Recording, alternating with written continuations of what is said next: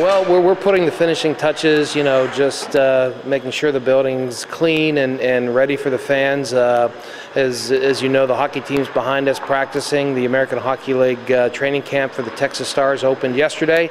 So, you know, we're just, you know, working right down to the last few days till we open on Friday.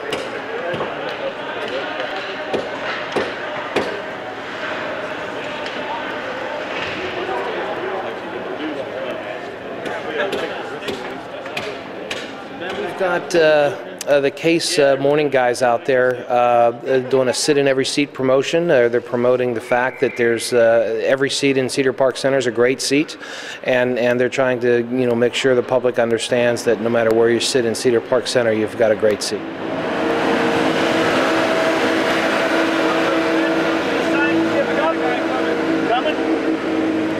It's our goal to bring the best entertainment in the nation to Cedar Park Center. So, you know, we're just, you know, working right down to the last few days till we open on Friday.